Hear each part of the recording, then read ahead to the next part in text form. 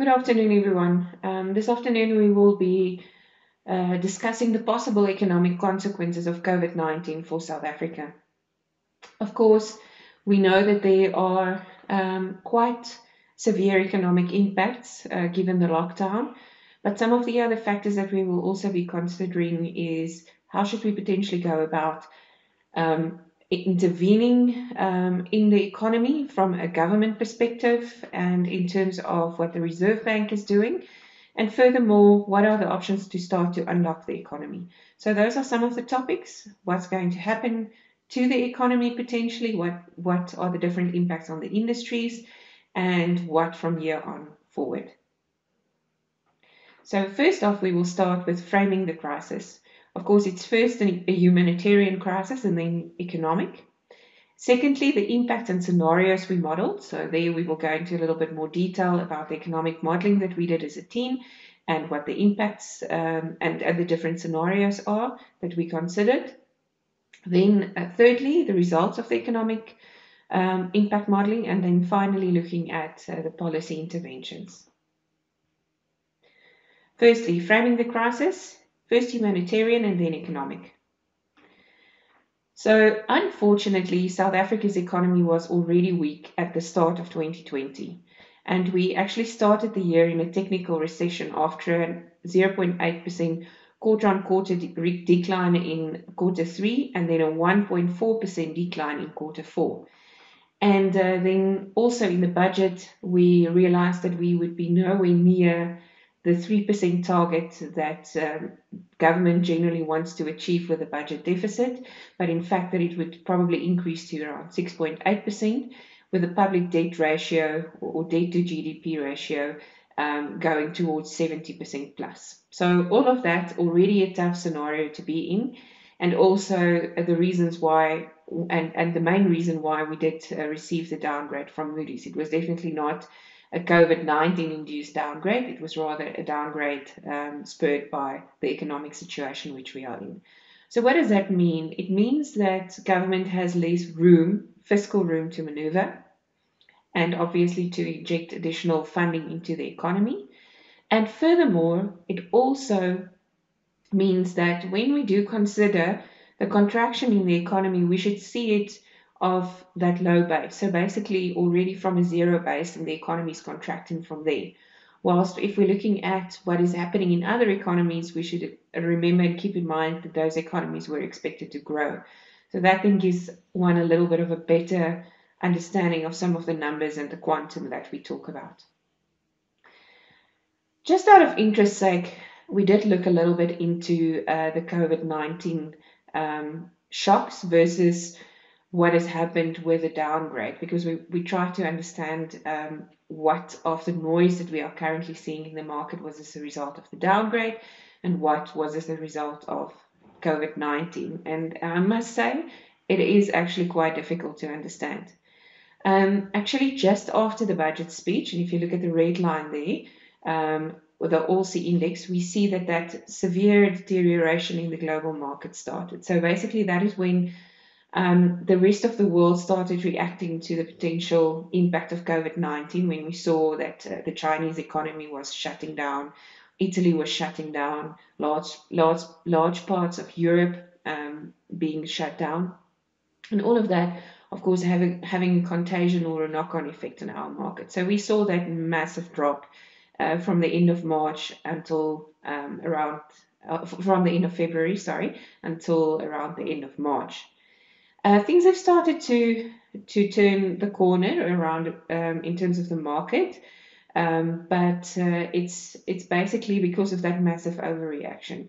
So therefore, you see that it's difficult to determine what of that break, at least in the all share index and in the markets, have been COVID driven, and what portion of it was in fact as a result of the expected downgrade of Moody's.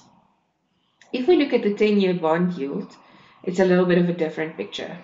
So again, when the moment that we saw our first case being announced in South Africa, we started to see quite a climb in the 10-year bond yield, with bond yields actually reaching its highest levels in quite some time. And then the Reserve Bank actually stepping in just after the national lockdown has been announced to try and bring the yield back by buying bonds on the market. So that has definitely helped.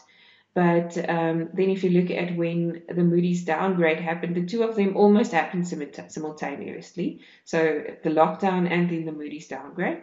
So it's difficult to say, but probably a large portion of the Moody's downgrade being priced in just before we saw that actual downgrade.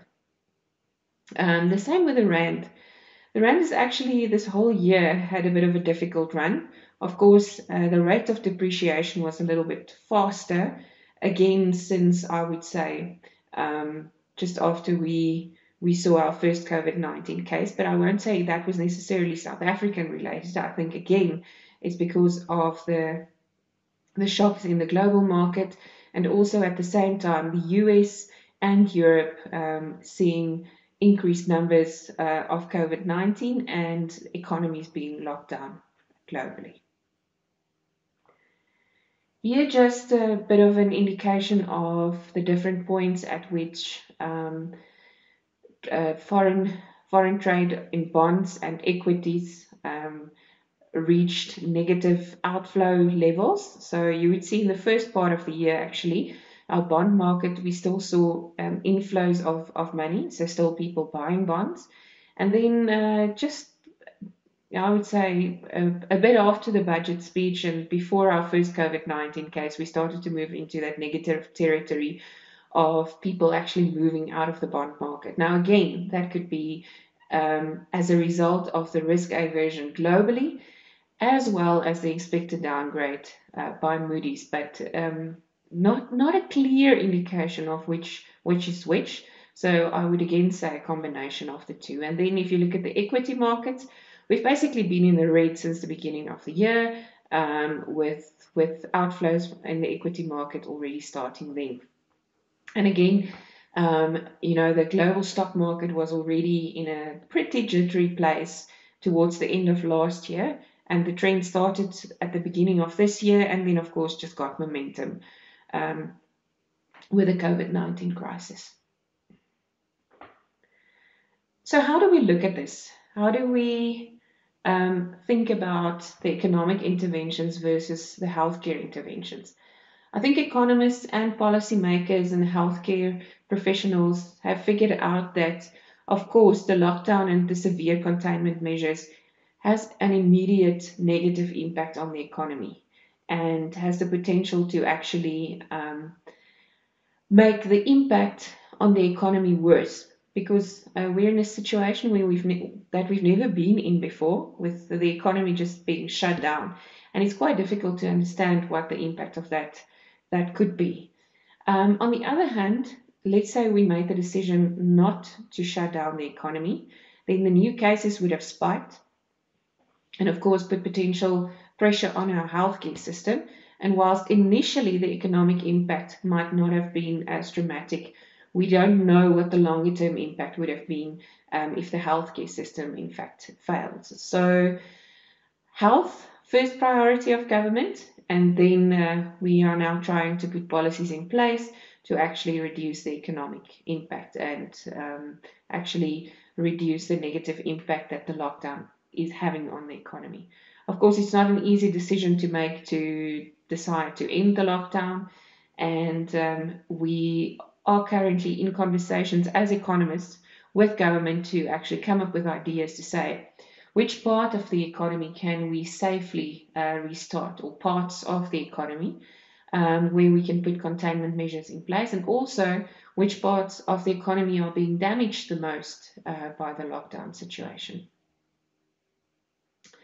Now, it's interesting, again, economists are trying to figure out how quickly we will recover from an economic perspective from this. And you would have heard discussions around V-shaped and U-shaped and L-shaped recoveries over the last couple of weeks. Now, just to put that into perspective, a V-shaped scenario or V-shaped recovery is where we have a very quick and deep shock, and then the economy recovers completely and then continues on its old path after that. So we basically see a year worth of impact. And at this point in time, it looks likely that China might be moving towards a V-shaped recovery, although I would say that it's probably depends very much on what happens in the rest of the global economy. So if you do look at what has happened to China, we've seen a very sharp drop in their manufacturing capabilities, and then after that, a very quick recovery to levels, I won't say pre-COVID-19 levels, but levels pretty close to that. But now the question is, China exports to other parts of the world, and if the export demand from those other parts of the world is not there, what would that do to China's recovery? And at the end of the day, that's going to determine whether or not China will see this V-shaped recovery. The U-shaped recovery taking a little bit longer, probably a year and a half plus. To be quite honest, that's where we think South Africa is probably heading at the moment. The growth of at least 2 years being affected and us not bouncing back so quickly. And again, there's a couple of factors that play a role there. The state of our economy pre-COVID-19, the size of the injections that government can make into the economy from a fiscal perspective. And then also we're very dependent on exports, again, to countries like China. It's all good if the demand for goods and services in China returns, but at the end of the day, our products and our mining products in particular are used as goods, as inputs into this production process in China. And if China can't sell their products, then the demand for our goods will not continue. So it looks likely that we probably won't be heading for this V-shaped recovery, but probably a longer term scenario.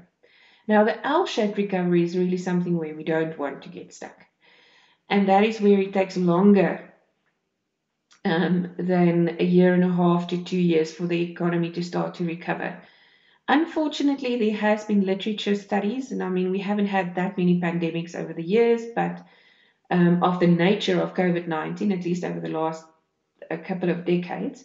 But there are research from, in particular, universities in New Zealand and in Europe and in Australia to say that it takes economies at least 6 to 12 quarters to recover after a pandemic. So if we say 6 quarters, U-shaped scenario, 12 quarters, then we're in the so-called L-shaped scenario where the economy is permanently stuck at a lower level of output of where it was before the crisis. And that is really something that we want to prevent, and government would want to prevent. And that would mainly come from a reduction in both investment and consumption on a permanent basis, or a very prolonged basis rather.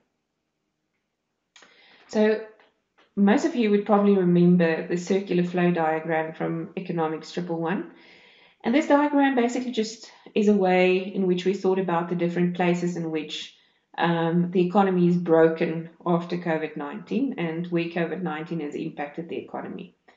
In terms of households being able to pay taxes, in terms of payments to the rest of the world for imports and exports, international supply chains, domestic supply chains, businesses actually being bankrupt, labor layoffs and reduced hours, and then also an impact on the financial sector through the banks if businesses and households can't continue to repay their debts.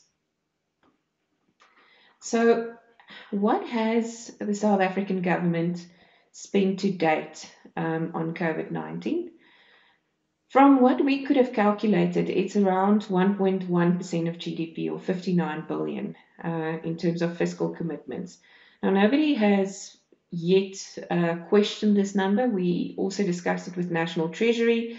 It seems that it's kind of in the ballpark, and you would see there that South Africa is the bright green block there on the graph, and we're way towards the bottom end of the graph, with developing countries spending around 2.8% of GDP, and all countries that we have information for around 3.3%.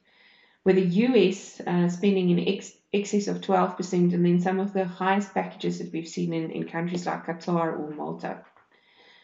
But we also looked at what does that mean per capita in terms of what we spend per capita, and you'll see that the countries there on top, similar, Qatar, the US, the United Kingdom, $6 or $7 per capita, the amount here is in dollars. The average $1.23, and South Africa right at the bottom there with only 7 cents per person from a fiscal perspective. There are, of course, monetary interventions that has already been announced as well. I spoke briefly about the SAIT intervening in the bond market by buying up bonds. And then, of course, we also know about the 2 interest rate reductions that we've seen over the last month. So what has happened in the global economy? How has COVID-19 impacted the global economy? Firstly, if we look at the US, massive increase in jobless numbers and jobless claims, so a massive increase in unemployment. To give you an idea, in the 2008 financial crisis, the highest number of claims recorded on a weekly basis in the US was 660,000.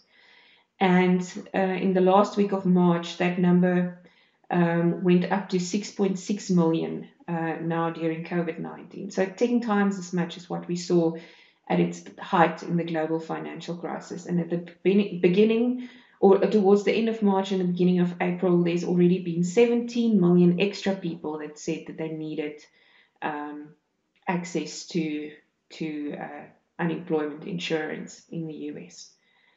US GDP forecast, very big ranges of numbers that we're seeing there. So for Q2, the contraction anywhere between 9 and 40%, but the expectation for the year is that the US economy will contract by around 6% or thereabouts, from an expected growth of about 2%. So the total contraction, if you look at that, the 2% plus an additional 6% is basically an 8% reduction in US GDP. In China, as I said initially, we saw quite a fast recovery in manufacturing numbers, but unemployment still at its highest levels since February, or on record in February 2020. And we'll have to see if this is a sustained improvement in the situation in China. If we look at the Eurozone actually also expecting quite a difficult year, and that of course not good news for South Africa because it's our largest export market. And in fact, the German economy, for one, expected to contract by as much as 9% this year. And then our other trading partners in the UK,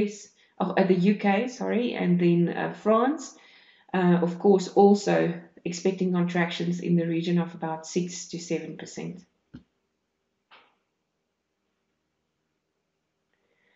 So what are the scenarios that we modeled? As we go through the graphs, maybe just to give you a little bit of an understanding of what you will see there. First of all, we looked at the impact of COVID-19 on the economy without taking into account any fiscal injection from government or any or any other injection from the SARB through monetary policy. So purely just based on what we think will happen on the economy. Then we looked at different scenarios about how it could play out, different lockdowns, full, partial, etc. Then the next step was, we know that there are interventions, so what could the positive impact of this be? Then looking at options for partial lockdown and which sectors can we open up and how demand might look like. And then lastly, are there any positives that could come out of this for any sectors in the economy, like manufacturing or local manufacturing, like communication or local manufacturing of healthcare products. So how do we see COVID-19 in the economy? Firstly, the disruption in the supply chain, so in terms of exports and imports, then labor supply as a result of the reduction of employees being able to work or unable to work. In South Africa, unfortunately, a very large portion, almost 75% of the economy, can't really successfully work from home. It's different, let's say, from a country like the US or UK, where there are vast parts of the economy that can actually still continue with people working from home. So, of course, for South Africa, those impacts will be even more exacerbated.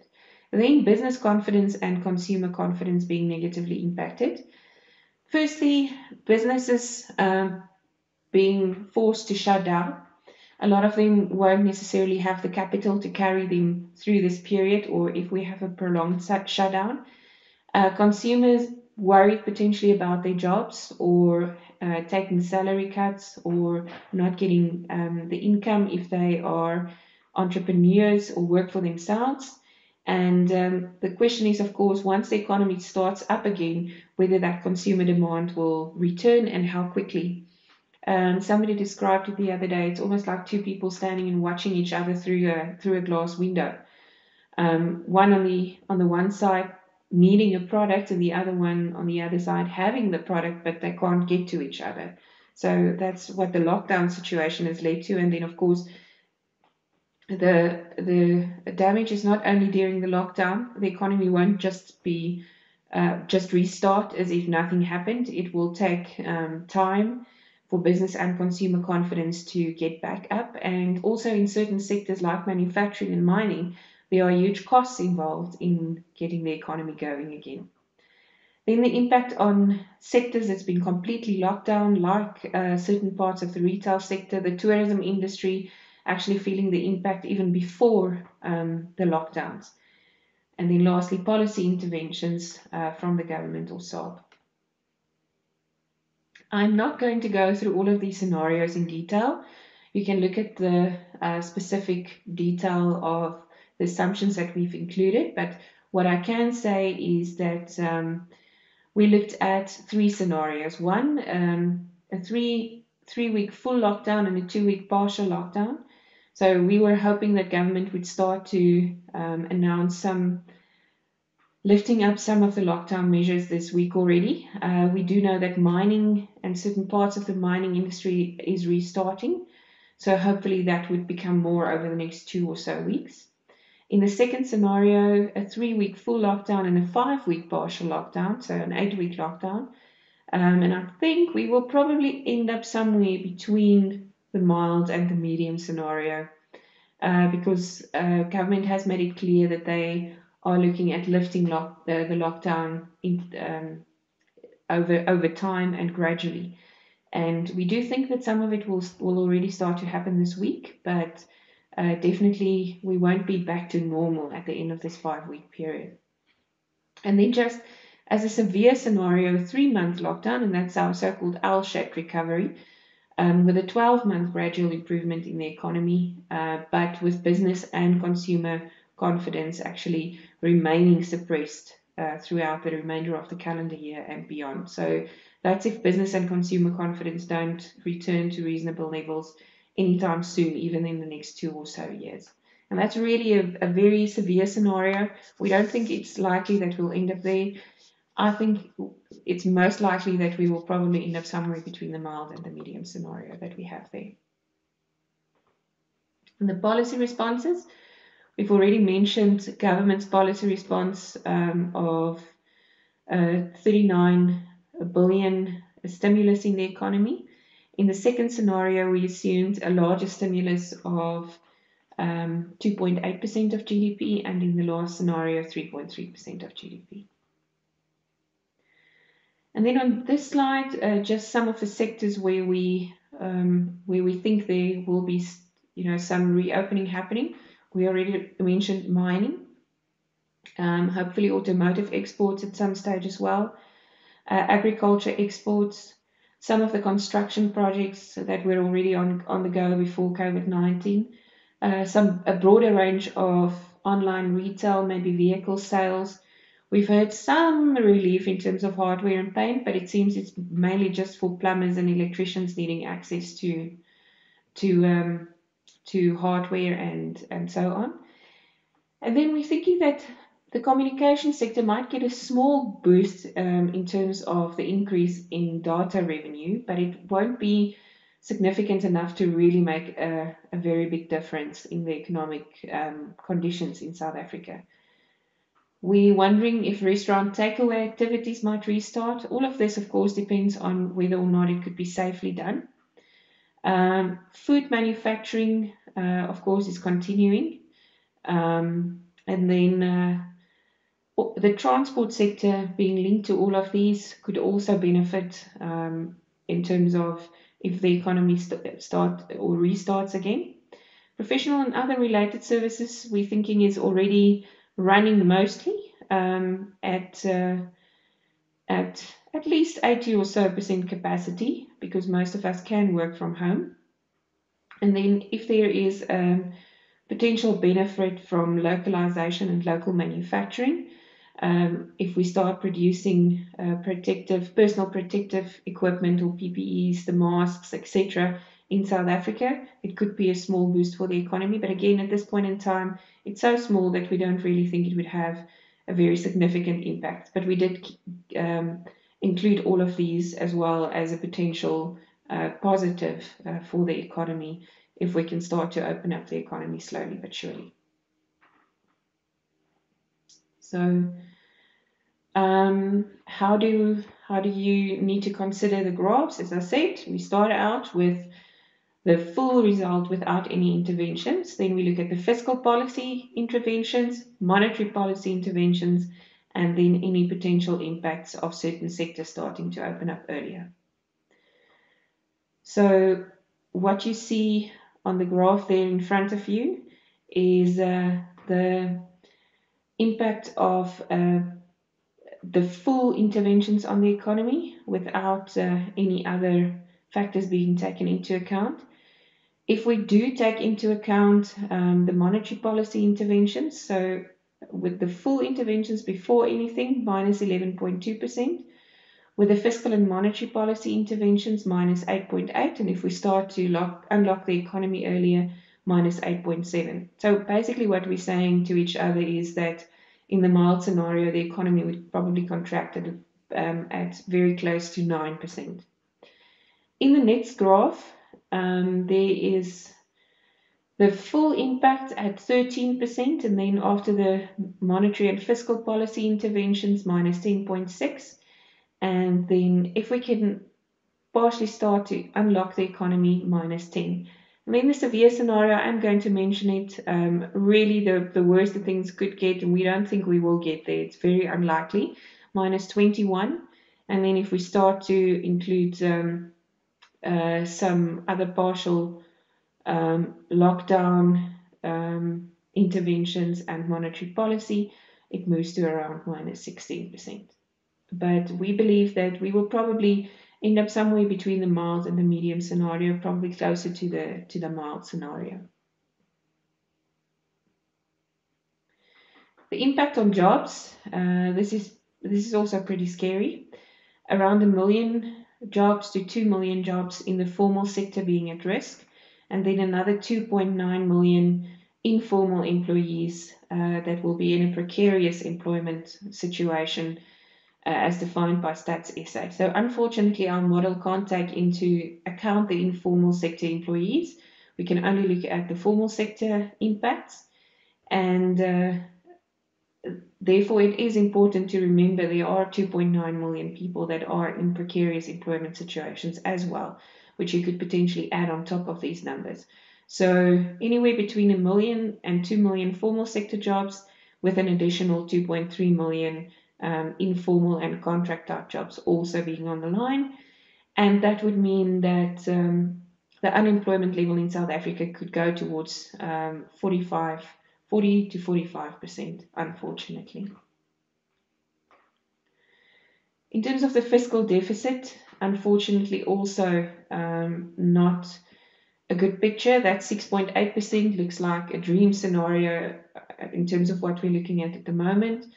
At least a 10.5% deficit, and in the medium scenario, at least an 11.5% deficit and at least a 14.5% deficit in the severe scenario.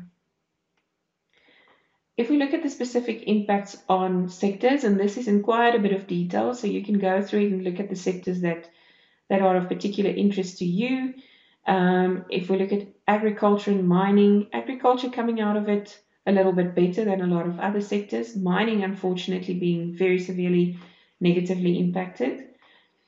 Manufacturing, also, again, if you look at food manufacturing, should be okay-ish, but still not necessarily much better off than the rest. And if we further look at the rest of the manufacturing sector, textiles and furniture, etc., very severe negative impacts, unfortunately, that we're seeing across the board there.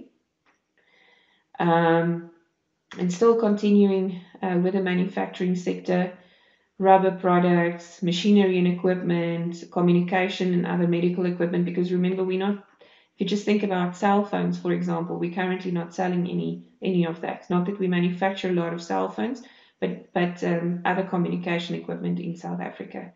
And then transport equipment, vehicle manufacturing, very negatively impacted, unfortunately, minus 30.8. And that is one of the sectors that we really rely on in terms of exports.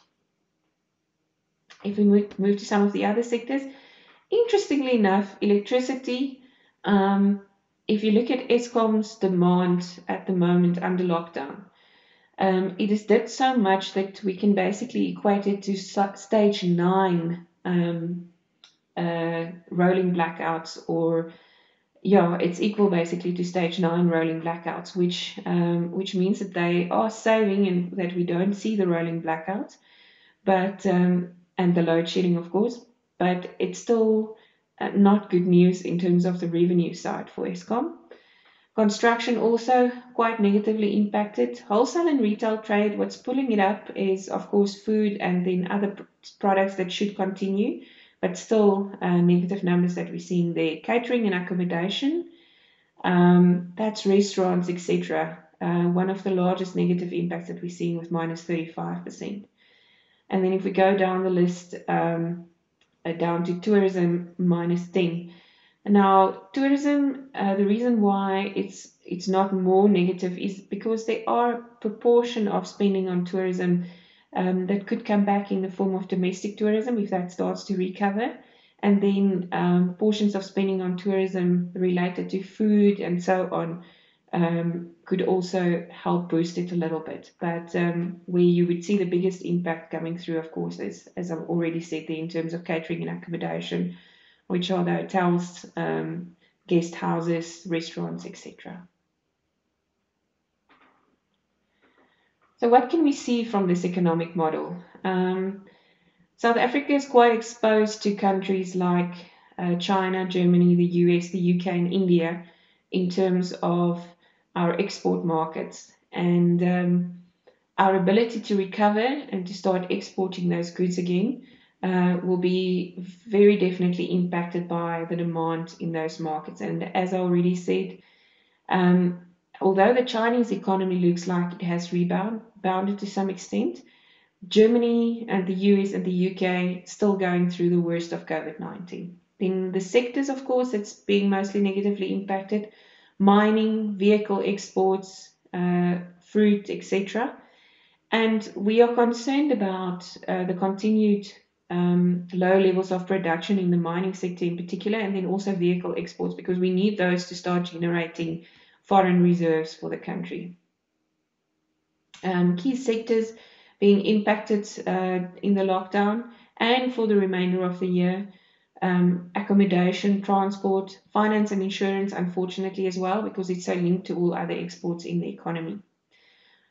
The factor that would be most important to take into account, or factors that's most important, is the lack of business confidence and the resulting reduction in business investment. But that, of course, is in response to reduced consumer demand.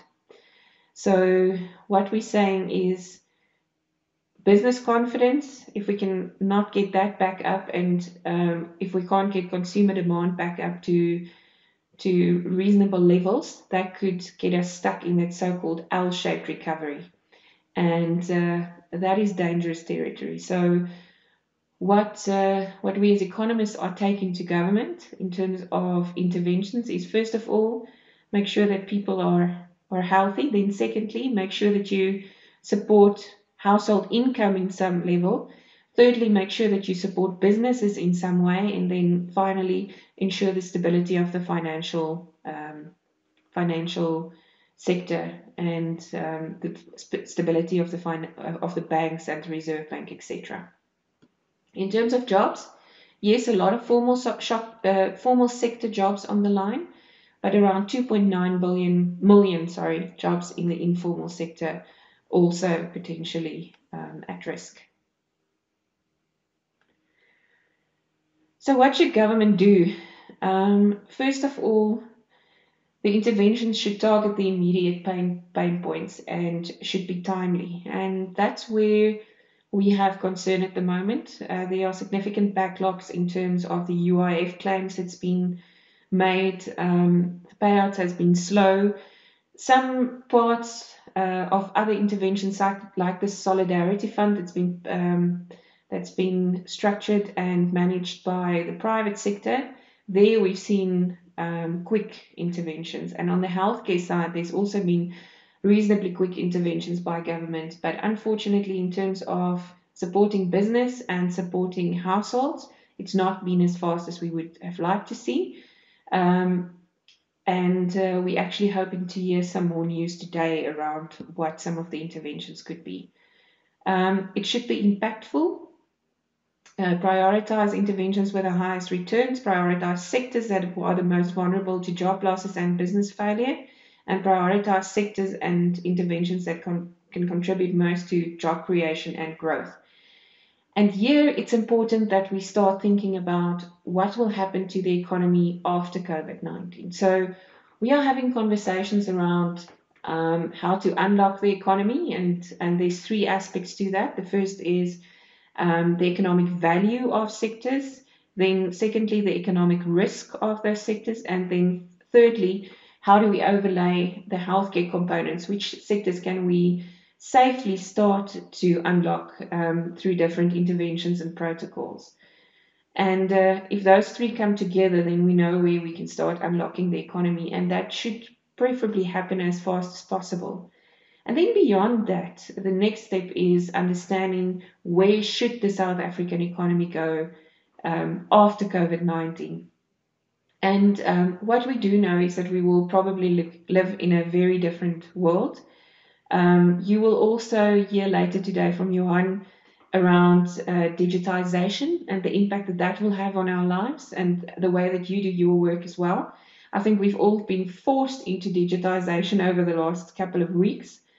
And some of the trends that we've seen globally is just going to pick up speed. So digitization being one of them, but then other factors such as nearshoring or the focus on, I almost want to call it nationalism. And I'm saying that carefully because one needs to, it's not necessarily something that we hope to see a trend of more and more. But I think over the last couple of years, we've seen that absolute focus and countries starting to turn in internally. If you look at Brexit, for example, if you look at the way in which Trump is leading the US at the moment, putting America first, countries will have to and try and look after themselves first. And even in South Africa, that would be something that we would see. So for us, we can actually take the opportunity and say we needed to reindustrialize our economy quite some time ago, and now is the actual time to do it. And that we should focus on sectors that can potentially do that. And those might be sectors that are very different from the ones that we used to focus on in the past. We'll have to rethink the role that mining plays, for example. We need to rethink the role of the vehicle manufacturing. It's such an important industry for South Africa. How do we continue to do that? Tourism will look completely different. It will take months, if not years, for the tourism sector, in particular international tourism, to get back to normal levels. So the question is, how do we, in the meantime, support local and domestic tourism and get the domestic tourism sector going again? Because it's an extremely important sector in terms of creating jobs for South Africa. Then how do we stimulate both supply and demand? How do we put money back in the hands of households so that they can go out and buy basic goods and services, and businesses can respond by actually starting manufacturing those again and selling them again? We should also focus on things that are easy to implement over the immediate short term. I'm just thinking about some of the interventions that has been announced and how we're struggling, for example, with distributing money through the UIF. So it's really important that we should not actually come up with new mechanisms. We should make use of existing mechanisms. And it's important for government to actually continue communicating and building confidence. Unfortunately, the fact that they didn't come up with a lot of interventions and next steps last week during the cabinet meeting was a little bit of a disappointment. And whilst they've handled the healthcare part of this really, really well up to now, in my opinion, where the challenge is coming in is how do we restart the economy, and that's where we're getting stuck at the moment. But on a positive note, there is a lot of discussions taking place where the private sector and government is really open to the suggestions that's being taken to them. And then, of course, now that we announce all these new measures, we need to make sure that it's not permanently built into the economy, because we cannot afford that. And it at the end of the day will make that fiscal position even worse. So it should be measures that we can implement to get people or businesses back on their feet, but then after that, try and get back to some semblance of normality in terms of tax collections, etc. I really want to thank you for listening today, and I'm hoping that we can engage further. I'm looking forward to your questions and discussions around this. You see the team there that worked on this model. There's a lot of other people included in the team, but that's the main team. You have our contact details there, and please do feel free to get in touch and to discuss this with us further. But hopefully we will also now have a nice discussion after the presentation. Good afternoon, ladies and gentlemen. Welcome to the tax portion of this afternoon's webinar. My name is Johan Heydenrych. After the bleak picture that Lulu have painted for us on the economic front, I suppose there's a bit of a bleak picture potentially that is facing us from a tax front as well. Some time ago, I attended the presentation by Professor Tian Steyn from the University of Pretoria, who presented his doctorate thesis to us, and he started off his talk about the history of taxes and where taxes actually originated. And I thought, let me look at what the Encyclopedia Britannica has to say on this and what induces the payment of taxes. And it's quite interesting that taxes initially started with more indirect taxes, and that income tax was originally only raised in order to fund wars.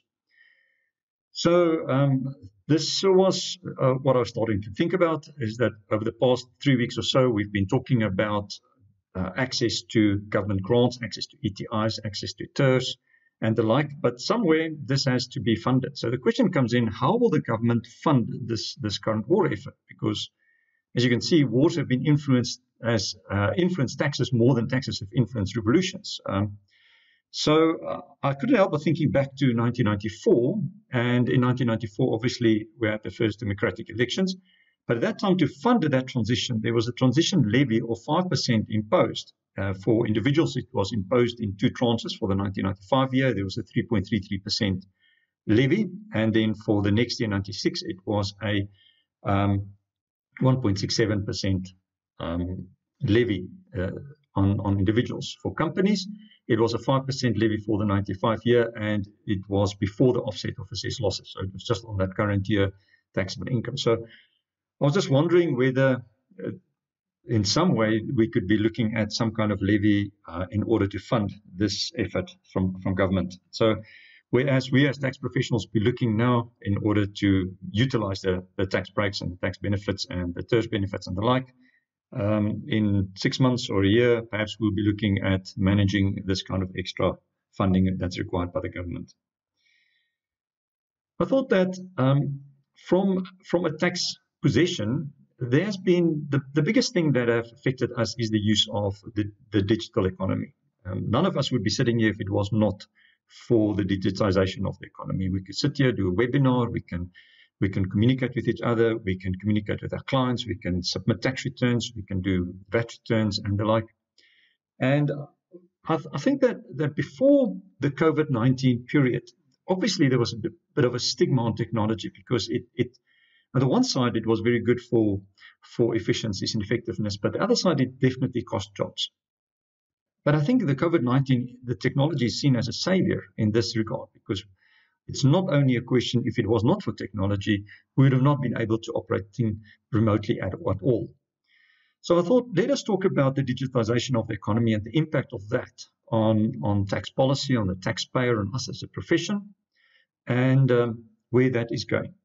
It is interesting, there is TechCrunch have noted Uber, the world's largest taxi company, owns no vehicles. Facebook, the world's most popular media owner, creates no content. Alibaba, the most valuable retailer, has no inventory. And Airbnb Breakfast, the world's largest accommodation provider, owns no real estate. Something interesting is happening. So the digitization of the economy is with us. And I just went through my phone and I looked at all the apps that I have on the phone and I looked at what there is. And it is quite amazing how technology has affected our daily lives. And this is the digitization of the economy. If you want insurance quotes, you don't go to insurance broker. You just go to Hippo. If you want to read a book, you go to Kindle. If you want to travel, if you want to book a car, or you go to Travel Start. If you want to hear music, you don't go to a store, you go to iTunes.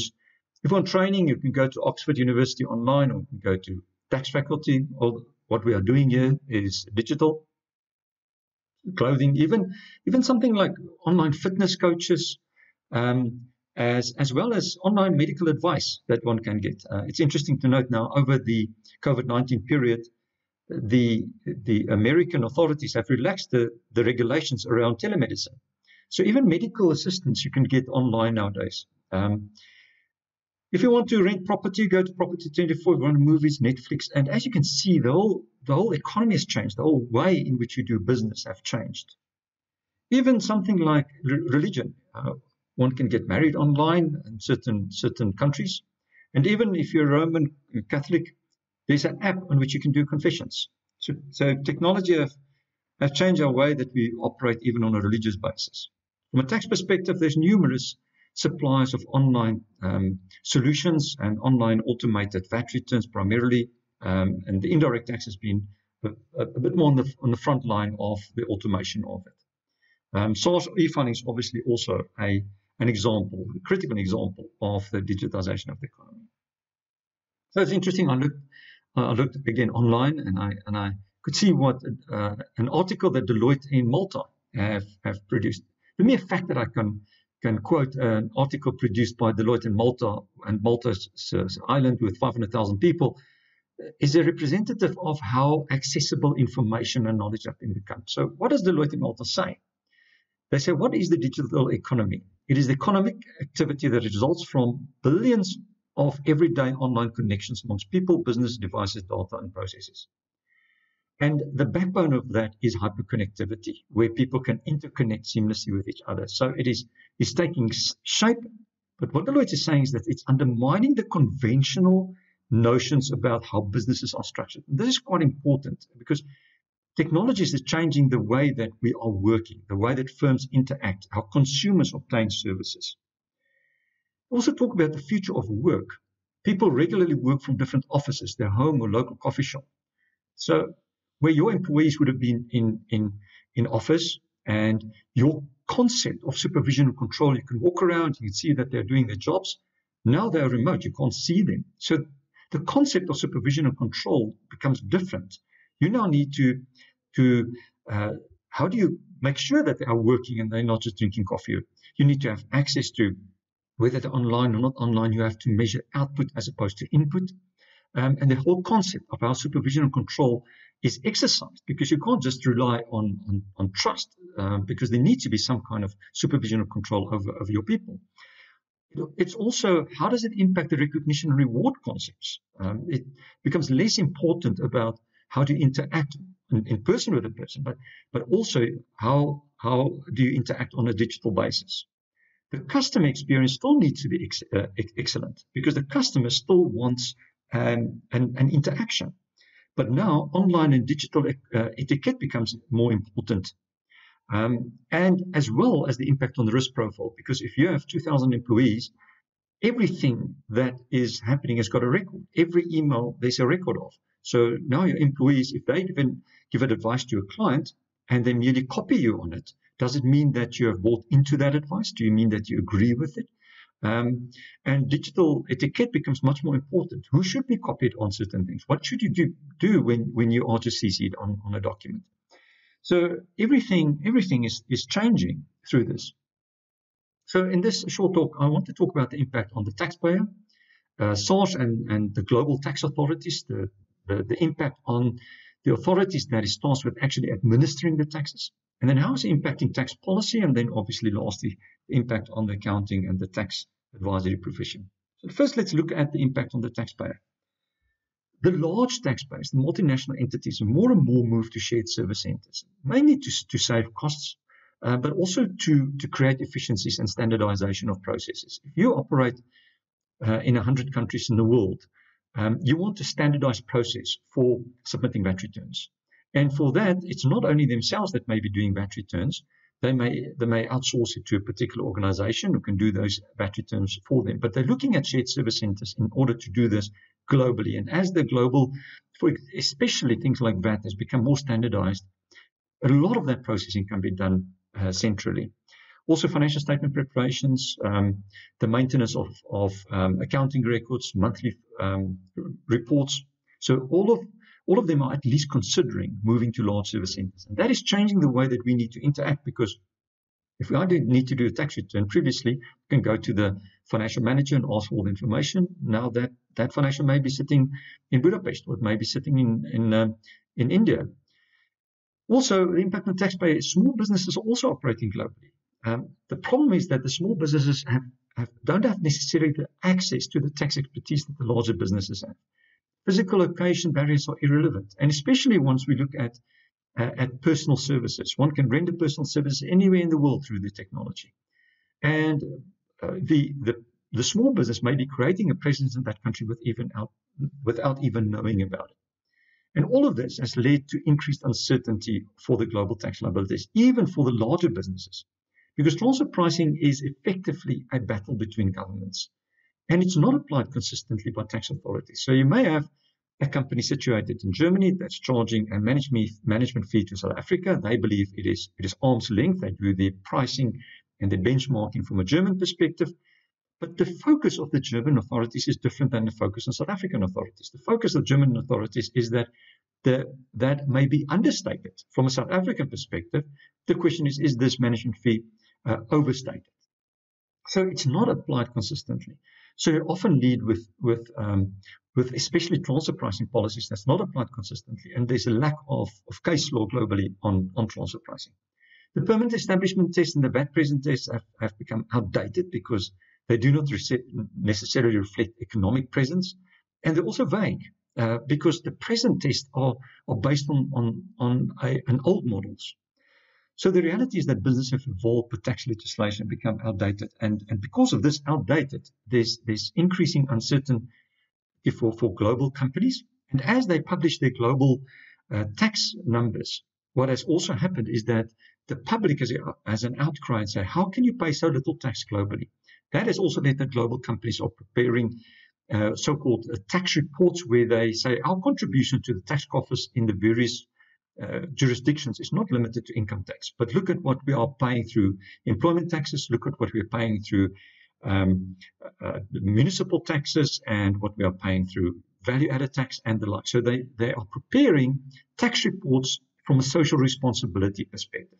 So the taxpayer has been coming more under scrutiny if they, in accordance with public perception, is not paying the fair share of their taxes, and for that they've started to prepare tax reports. The impact on the tax authority. Now remember, the tax authority is tasked to administering the law. They can't make the law, but they must administer the law. And the question is, how can they do this in a digital economy where there's economic activity without physical presence? Who do they audit? They can see, for example, there's an Uber and you want to now audit Uber. But how do you audit Uber? They've got no presence, no physical presence in South Africa. Or you want to audit a travel store. How do you audit them? You can't go and interview somebody. So all of this has changed the way in which they need to operate. The taxpayers are operating globally. So how do you know what is this? So the first thing that tax authorities have done, also through the tax legislator, is to increase visibility. Country-by-country reports, master files, local files.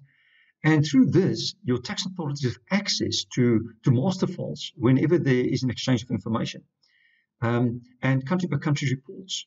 So master file in particular will give you the economic activity in a particular country, and it will give you, for example, the sales per person. So if you look and if you have visibility through a group's information, and you can see the income per employee in South Africa is, for example, 100,000 Rand per employee in South Africa, but in Mauritius, it is R1 million per person in South Africa. Clearly, immediately, the tax authorities can say, but is there something wrong? Should I now be looking at whether there's a movement of profits to Mauritius at the expense of South Africa? So the first thing that the tax authorities are asking is more visibility. And for that, over the past 2 years, there's been filing of master files, local files, country-by-country report, and the like. The tax authorities are investing significantly in technology. Obviously, South Africa has for a long time been in the forefront, especially in Africa, through the e-filing, which is a significant investment in technology. But that's not really where it's just stopping. It's not just investing in technology in order to administer the tax, where you do your filing on file online, and where you do your objections and your appeals online and the like, but also in the way that they try to do audits, where they start investing in sophisticated data analytics. And South African Revenue Service have been doing this for years, maybe not at the level that they could. I had the privilege of attending a conference where the Deputy Commissioner for Inland Revenue of Brazil made a presentation. And he talked about how data analytics have revolutionized the way in which they can do an audit. And he compared it to moving into a totally dark room, and in the past you would only have a flashlight.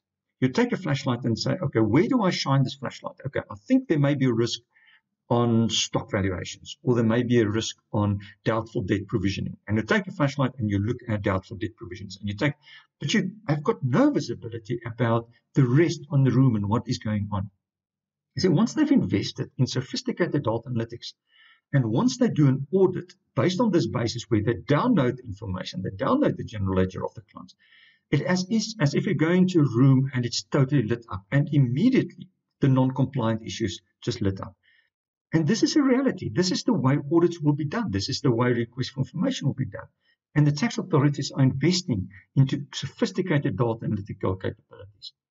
And the taxpayer themselves needs to ask themselves, should we not also invest into that analytical capabilities? Because it is the good thing that SARS knows more about my business than I will know myself. The following one is quite an important one. There's a distinct move away from batch reporting. I'd say batch reporting has been long gone from an accounting perspective, and it has. But once you prepare your VAT, it's nothing more than batch reporting. You take all the transactions in a month, collate it all, and prepare one collective batch reporting of what's your output VAT, what's your input VAT, what's the net amount that you make, and you submit that on a monthly basis. And the same applies for PAYE.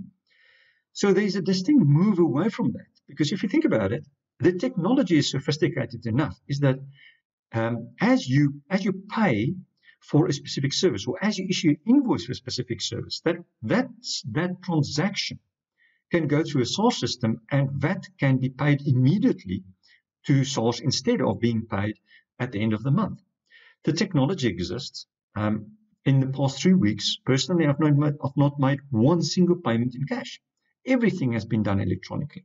So there's no reason why, as this money moves through a bank and as you are a VAT-registered vendor, that what will happen is that invoice that you issue can move through a tax authority system. Immediately, your VAT number can be verified. Immediately, the VAT can transfer from your bank account into the SARS bank account. If you want to claim an input VAT, then immediately, as you want to claim it, it is automatically linked between the supplier and the purchaser.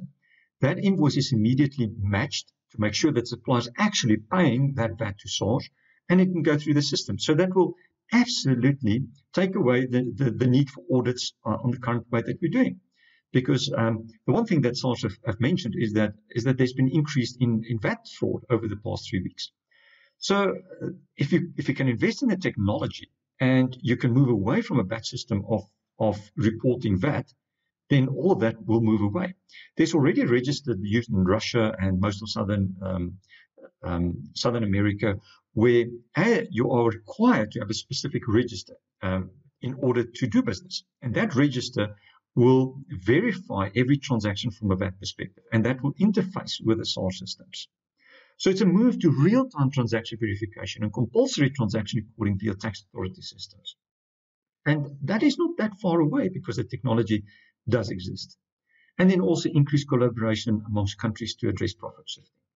So the tax authorities globally are moving quite quickly into adopting this, and in order to manage the digitization of the economy. And us as tax practitioners, we need to know that this is a real issue that is coming. It is not a question of whether it's coming, but it's a question of when it is coming. So how does this digital economy actually affect tax policy? In the Digital Economy Report in 2019 of the United Nations Conference on Trade and Development, the following was said. This is an extract of that report. Taxation is another key concern for value capture. Countries are rethinking how taxation rights should be allocated to prevent possibilities for under-taxation of major digital platforms in the fast-evolving digital economy. So this is important. Observers have noted a mismatch between where profits are currently taxed and where and how value is created. So I'm going to give an example. If you are a musician and you record a song, you write the song, you record the song, and it is an instant hit, and you record it. And you may be in Belgium. So you're selling in Belgium, you've done all your activities in Belgium, and now that song becomes a global hit. And you sell a million songs in South Africa only. And you sell 5 million in Australia and 10 million in America. Currently, where you're supposed to tax it is where you've applied your mind, where you've actually thought out the song. That's the source of it. So theoretically, from an income tax perspective, you should now be taxed in Belgium. But with the digitization of the economy, what really is adding the value? The fact that you are thinking out the song and writing the song and recording the song? Or is it where you're marketing the song? Is it where your customers are situated? Or is it where you are situated? And people are saying there's a mismatch because more and more, because it's so accessible, that it should actually be taxed in South Africa and America and in Australia and the like, because that is really the source of that income. That is really where the value is created, is where the customers are situated. It becomes even more complex because now you market it through iTunes, and then iTunes is saying, well, where's my server? My server may be in India, my server may be in the USA, wherever that server is. They'll argue that that is the source of it. But is that really the source of it? Or is it where the customers of iTunes is? And so the report goes on saying, as developing countries are mainly markets for global digital platforms, and the users contribute significantly to the generation of value and profits, authorities in these countries should have the right to tax such platforms. And so India, South Africa, they are major markets for these digital platforms. Uber is a digital platform, and it's a market here. So they do not pay income tax in South Africa, but they obviously registered as electronic services for VAT purposes. So the question comes in, where should that be taxed? So under the auspices of the OECD, different options are being reviewed, and I'll come to that just now. It says, as the tax landscape evolves in the coming years, it is essential to ensure wider, more inclusive participation of developing countries in international discussions on the taxation of the digital economy. As you can see, the basic tax policy is changing because the globe is now a single entity. Okay. So what has that impact been on the South African economy and the South African tax relations? As a matter of interest, I took the budget for 2009-2010, the South African budget, and I looked at the relevant importance of different taxes. Now, compared the 2009-2010 to the 2019-20. It's only 10 years. And remember, in 2009-10, that is after the economic meltdown of 2008. So it is not in rosy years. It was in recession years. But look at that. At that stage, the company taxes, income tax on companies, which was also 28%, contribute 22% of the total tax revenue. 22%. For 2020, that is reduced to 15.91%. And the tax rate was the same. It was 28% above. But the relative importance of company tax from 2010 to 2020 have reduced from 22.1% to 15.9%. And you may think it's not much, but that is a 28% reduction in the relative importance of it. In the same period, the tax on companies individuals have increased from 34.4% to 38.8%. But remember that the marginal rate went up from 40% to 45%. But there's been other taxes that's kind of like compensated for that. Fuel levy up by a bit, customs duty up by a bit, percent, and the like. So, what are those reasons for the corporate income tax? One of those reasons, not all the reasons, but one of those reasons is that there's been this digitization of the economy, because companies that used to operate in South Africa, a travel agent that used to operate in South Africa, that job is now taken away by travel staff. You don't go through that anymore. And they used to pay tax. And a bookstore that used to sell books, their jobs, that company's existence has been taken away by Kindle.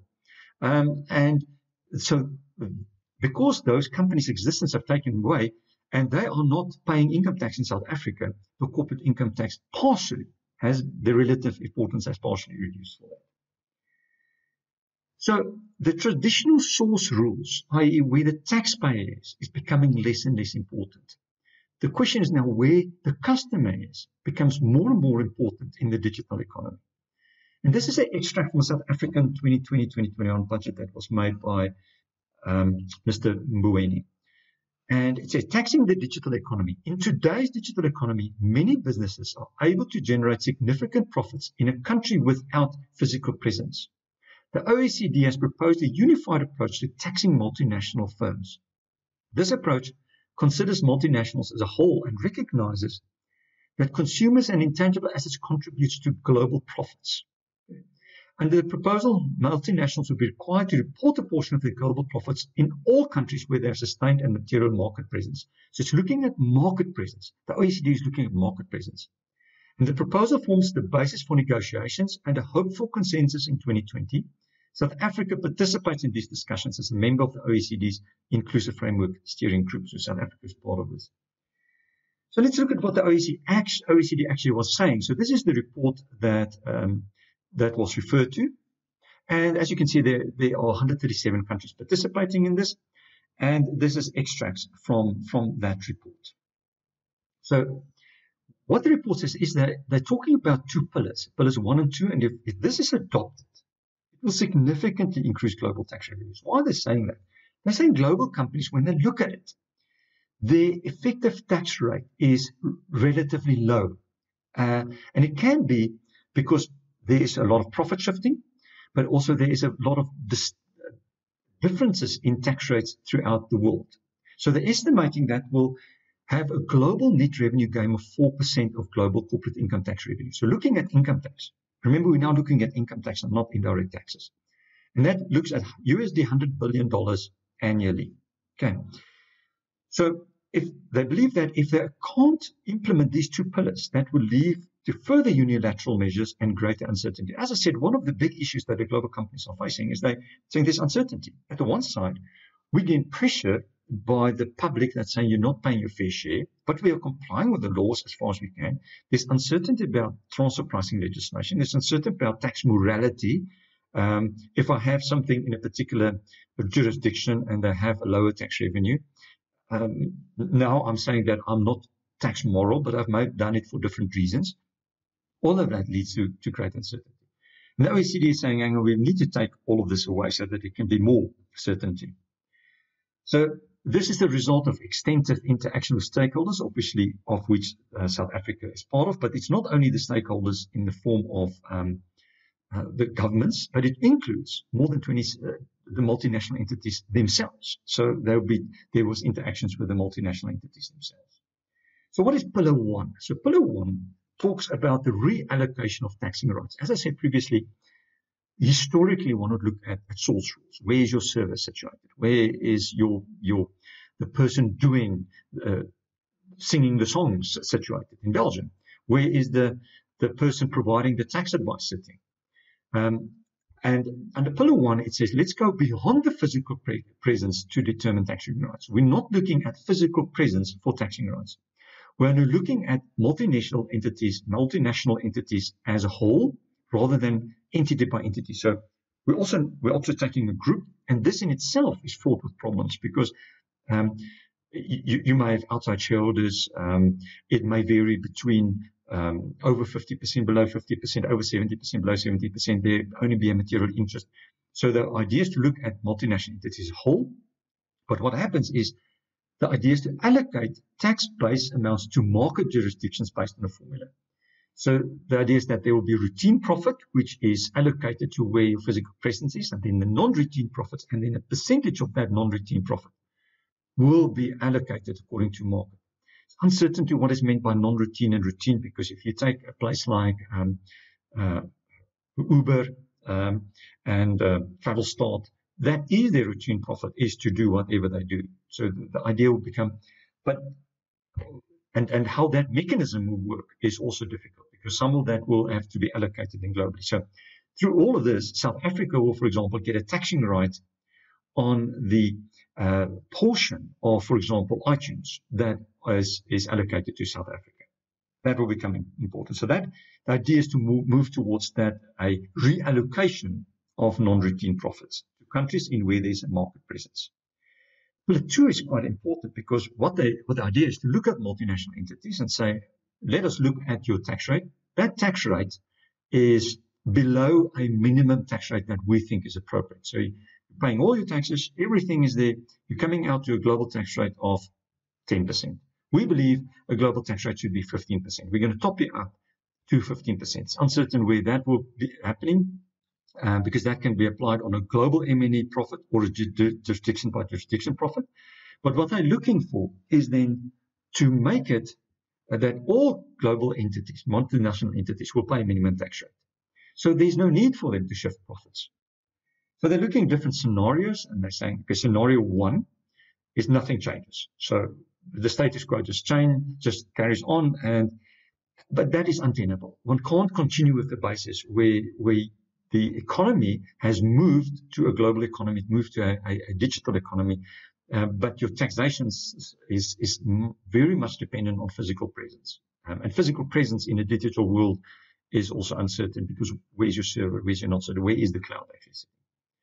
So scenario 2, they're saying, let's do a bit of a combination, but let's start with pillar 1. So pillar 1 is obviously, let's look at these global companies and we say, okay, we will now allocate a portion of the profits of this entity to South Africa. Let's allocate this. And South African will have a taxing right, and they will tax it. Obviously, one will need to, there will be a huge amount of changes to double taxation agreements, and all of this has to be agreed with. So that is a scenario 2, where it's a combination of just stay where we are, and we start moving towards a reallocation of global profits. Scenario 3 is where you take scenario 2, so it's staying the same, interaction pillar 1, and then what happens is that multinational entities, out of their own, said it's not worth our while to put so much effort into moving profits. So there will be a natural increase in the effective tax rate, because there will be an automated transfer of profits from maybe Mauritius to South Africa, or from a BVI to Australia, whatever the situation may be. So they'll just not operate in that basis. And then scenario 3 is that the low tax jurisdictions will then also increase their corporate income tax rate themselves. So that is the scenarios that they're looking at. Okay. So they're expecting that pillar 2 would raise a significant amount of additional tax revenues, because that will take corporate entities, and they would have looked at the effective tax rate of the giant multinationals and said that will take that up to a different level, and there will be additional amounts that will come. And that reform will reduce the profit shifting, because why would it be in their interest to do profit shifting if they are liable for minimum rate of tax in any event? Okay. So there's a summary. The pillar 1 is really about reallocating taxing rights to market jurisdictions regardless of physical presence. And the pillar 2 is to require international businesses to pay a minimum level of tax. Okay. From a tax policy perspective, there's also a decreased importance of corporate income tax. As I've shown you in South African context, it's reduced from a relative importance of 22% to about 16% in 10 years. So its relative importance has dropped by almost 30%. And there's some increased reliance on indirect taxes. So what are the other indirect taxes in a digital economy that people are thinking about? There was a lot of talk about a robot tax, meaning so if you were to put in, for example, a gantry that will measure your e-tolls, that will be subject, that gantry will then be subject to a robot tax, because that will take the job away of a person physically collecting your cash. With the COVID-19, I think perhaps that is not the right way to go, because the robot tax is designed to disincentivize investment in technology. The idea was also to take the proceeds from robot tax to re-educate persons suffering from job losses. So that may still happen, because obviously as we go into more digital economies, and as this will be a kickstart through this COVID-19, the question comes in, how should you then apply some of these taxes? And what will you do with people that lose their jobs? So there's also different problems in the definition of a robot. Yeah. Electronic services tax in South Africa, the suppliers of electronic services must register for VAT. So if you are providing, for example, Kindle books in South Africa, they must register for VAT purposes in South Africa. Ubers must register for VAT purposes in South Africa. Even your global automotive manufacturers. So if they have electronic guides available for their dealers in how to service motor vehicles, making that electronic platform available in South Africa, they must register for that purposes in South Africa. So the question is this enough? And in places like Zimbabwe and some other countries in Africa, they've implemented, for example, 2% tax on all electronic payments. So if you pay with Zapper or SnapScan, or even if your credit card, if it goes to your bank account, there's a 2% tax on that. So that's been criticized quite widely, but it's easy to monitor, and obviously it will apply to all transactions. When you pay that money, if it goes to your banking system, there's a 2% tax on it. So that is obviously what people are thinking about in order to tax this digital economy. So now we've thought about how the policymakers are reacting to the digitization of the economy, and they're thinking about moving global profits, and they're thinking about providing taxing rights, and they're thinking about minimum tax rates, and they're thinking about indirect taxes. And we've thought about how the tax authorities, South African Revenue Services themselves are thinking about it. They're investing in technology themselves, investing in data analytics, the way that they do audits, the way that you request information. All of those things needs to dramatically change. And then the impact on the taxpayers themselves, they are thinking also on tax morality. Where should taxes be paying? They're thinking about things like shared service centers to reduce overheads and to reduce costs. The question comes in, what is the impact on the tax professional? And at the end of 2018, I attended a conference where Daniel Siskind was a presenter. And Richard and Daniel are the authors of The Future of the Professions. And this is a book that is quite eye-opening, and I can really recommend this as a read. So the book predicts the decline of today's professions and introduce the people and systems that replace them. So it's talking about with technology, with the digitization of the economy, what is the future of doctors, teachers, accountants, architects, clergy, consultants, lawyers, many others, and how do they operate in the 20th century? And for example, he was mentioning the example of a dermatologist. So a dermatologist is a highly qualified person, a lot of experience. And in the past, they will physically examine you. They will take a careful look at every single dot on your body, and they will cut a piece of it and send it away. Now there are scanners that you stand in the scanner, and the scanner will take millions and millions of examples, and it will analyze that specific dot in your body and say, this is, chances are that this may be malignant or whatever the situation.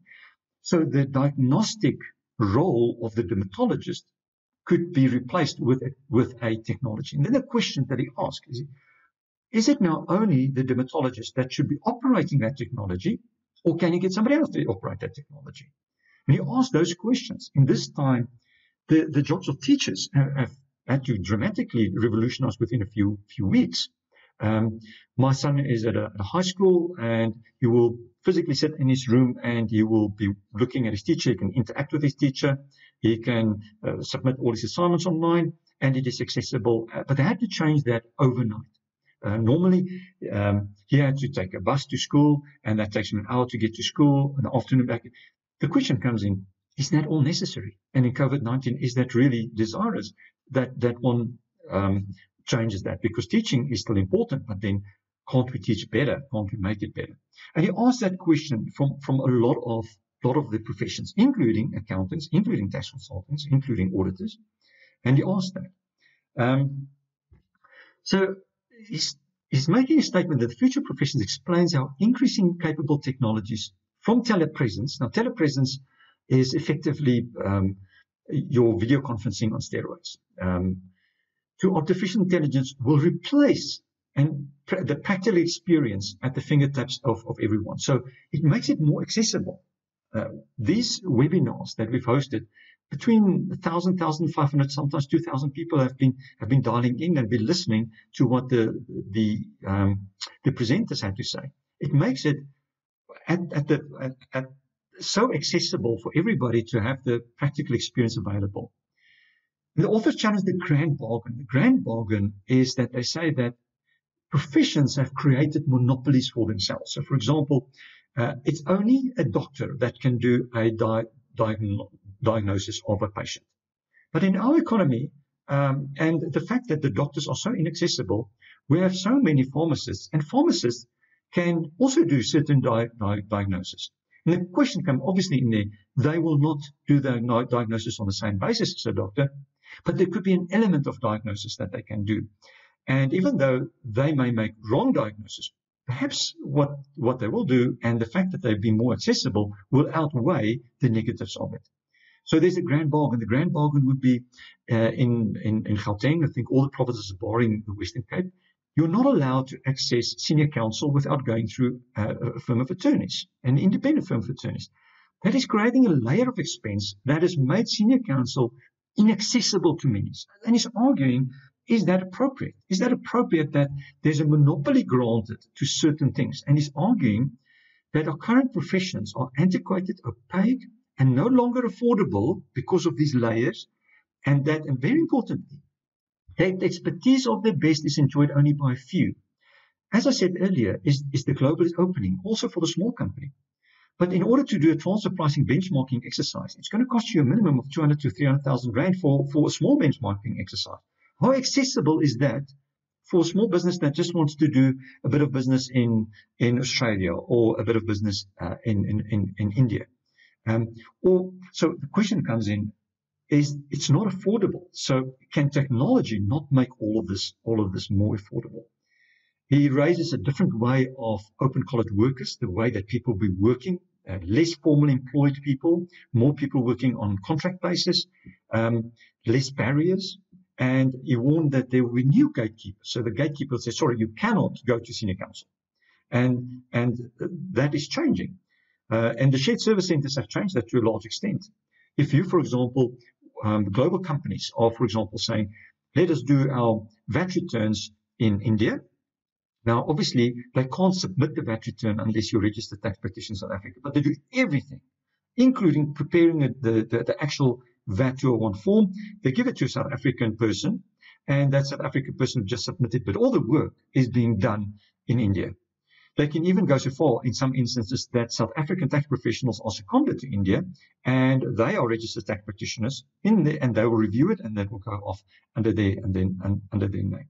So the whole world is changing, and he's questioning whether that is not accelerated. Okay.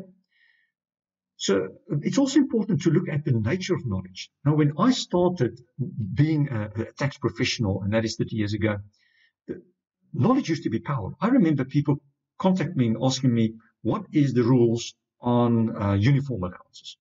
And it was a differentiating factor because I knew what the rules on uniform allowances was because I had the book and I read the book, and they didn't have the book, so they couldn't read it.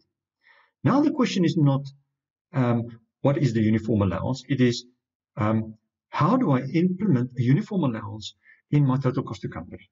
Or should I? Can I? So knowledge is cheap, but experience has become more powerful.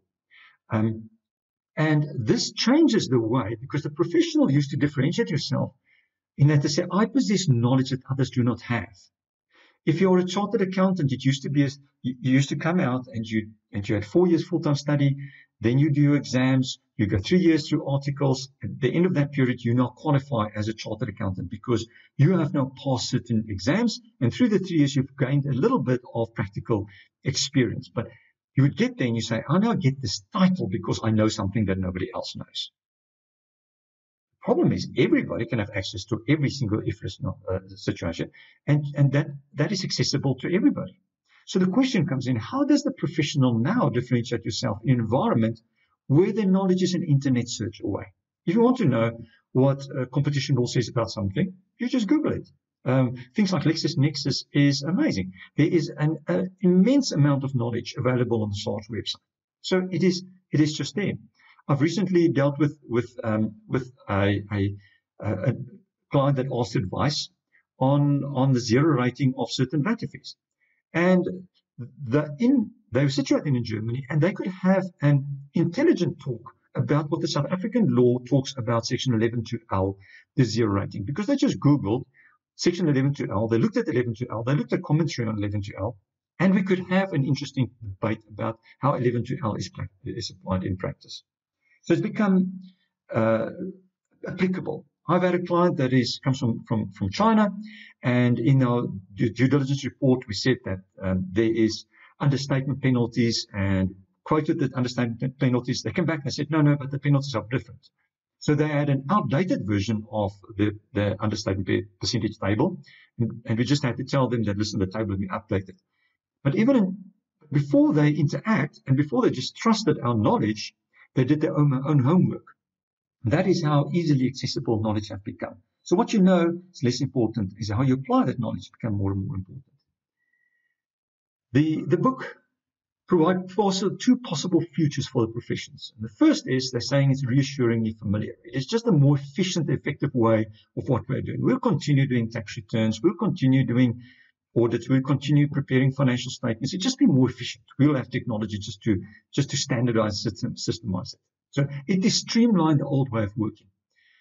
The second future is very different. It involves a transformation in the way that the expertise of professionals is made available in society. As I said earlier, in this past 3 weeks, the US have relaxed their regulations on telemedicine, on just to making accessible how doctors can interact with patients and actually be paid for that. Because there used to be, there's a lot of regulations, and there's commentary on how there's now uncertainty in that process. But the principle of trying to make medical expertise available to society in a different format through telemedicine, and them actually being paid for that, is now transforming it. You don't have to sit in a queue anymore. You can actually have a webinar with the doctor, and he can talk to you, he can tell you what your symptoms are. You can actually physically show him. You can take a picture of it and show it to him. And the question comes in, is it so? And now you come in with things like risk and liabilities and the like, because that always complicates the matters. But the principle is we are now moving towards that. And are we not forced to move that way? Is this COVID-19 not a catalyst towards the second future? So also us as tax practitioners, we are sitting here. Most of us are working, submitting returns and advising clients and the like, because as many of you have said, PAYE need to be paid, remuneration needs to be paid, VAT returns need to be submitted, ITR 14s need to be submitted. So it's saying in the long run, the second future will dominate. We will find new and better ways to share expertise in society, and our professionals will steadily be dismantled.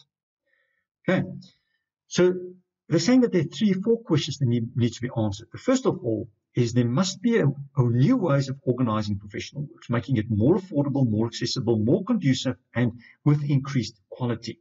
Okay.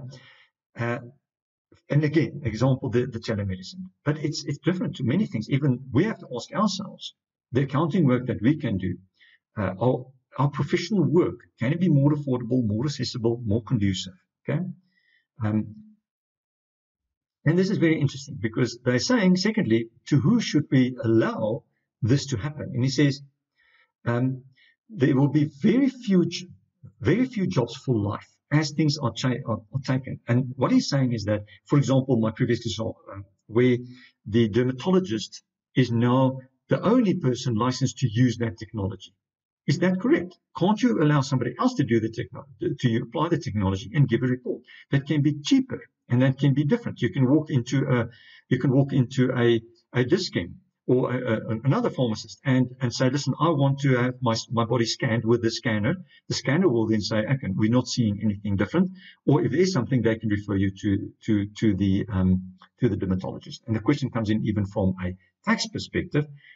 A lot of the mundane work can be done somewhere else, and then the actual tax professional work for which you need to be licensed and for which you be a registered tax practitioner, that can be the final review. So if Microsoft comes in and they tell the organizations, listen, we will automate your tax returns for you, we'll do an automated VAT return, we'll do automated ITR 14, we'll do all of that.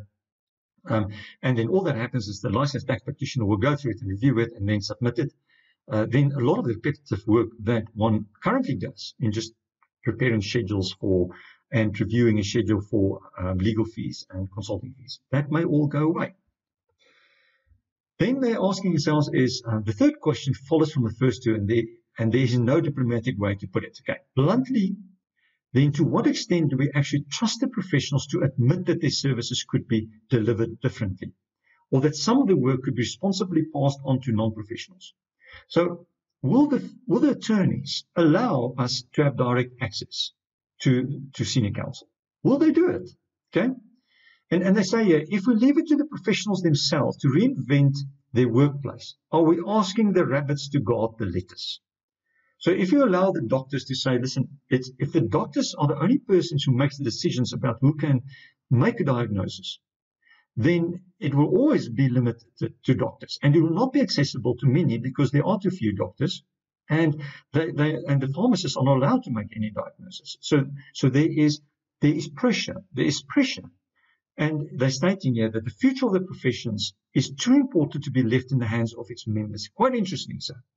So they're making the point that the decision for us as tax practitioners as to what our future would be may not lie in our hands. It may lie in the hands of Google, it may lie in the hands of Microsoft, who will automate what we are doing currently, and who will take all of that away. Because if we are making a life nowadays about doing batch VAT reporting, and the technology comes in and it's accessible and it's reliable, where every single transaction automatically gets processed through a source system and the VAT already gets paid on a transaction by transaction basis, what can be done? So who is in charge? And we have to realize that the future of our profession is not necessarily in our own hands. Okay.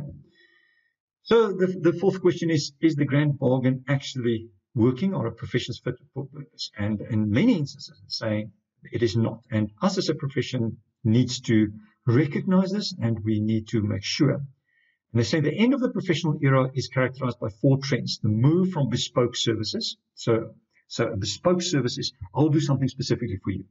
People will move that. Everybody says, but I am unique. I am absolutely unique. And what I do is a very unique service. And the problem is then they move the entire VAT return process to India. There's a move to bypass traditional gatekeepers and say, well, we're not going to worry about moving through registered people. We'll do 80% of the work we'll do offshore, and the rest of it you just need to review and submit it. Okay. There's a shift from reactive to proactive approach to professional work, and this is important. So us as tax practitioners, we need to recognize that things like just submitting returns, that we can't make a life out of that. So what do we need to do? We need to upstream it. We need to be more concerned about the tax implications of when the transaction actually gets captured. Is it captured right? Is the systems properly geared? Is it properly coded will have more and more interaction with IT people than currently. And then the more for less challenge. I want more for less money. Why should I go and pay 7,000 Rand per hour for a service when I can get it for half the price? So those kind of questions come and say, we want more for less. We want more efficiencies. We want more quality. We want it more accessible. We want it now. We want it quicker. And the professionals are also saying that you can't just wait 3, 4, 5 weeks for me to give you an answer. I want it now. Okay. So this is really where we are going. So from a personal view, this is just my own personal views. The accounting and the tax profession is changing dramatically. It is truly changing dramatically. It's changing very, very quickly. And I think this COVID-19 period has been a bit of a stimulus to change this even more. Tax return preparation becoming increasingly automated. There will be a time, and the first to go is VAT returns, then PAY returns, monthly PAY returns. And over time, even the ITR-40s will disappear. Tax will be paid per transaction. Indirect taxes will be paid per transactions. And you look at all these batch reporting, skills development, UIF, all of these things. There's no reason why it can't just be automated as you do it. Annual financial statements, currently, they're antiquated and historical. The people making investing decisions are not thinking about financial statements. They want real-time information. And there's no reason why real-time information can't be given. There's no reason to wait for a full year to go past before we actually give accurate financial data. Global companies are getting accurate results out within 3 days after year end, and which by and large doesn't change at all. So more quarterly and all of that. And the role of the auditors will also change in that there will be more real-time auditing. There will be more automated auditing of transaction-based. So all of that will change. Regulated automated reporting will make more relevant. So let's think about our provisional tax systems. Currently, you do a first and second provisional payment. You do a top-up payment afterwards. And then the ITR-40, you've got a whole year to submit the ITR-14, a whole year for a company. That is madness. It should be, the ITR-14 should only be done once we get to Pillar 1 and Pillar 2, and then it's only to update it.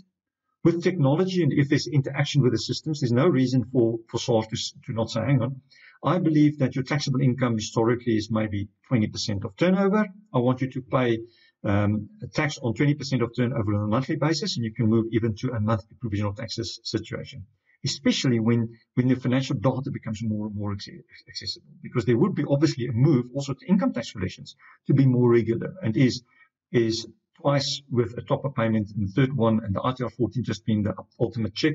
Would it really be relevant?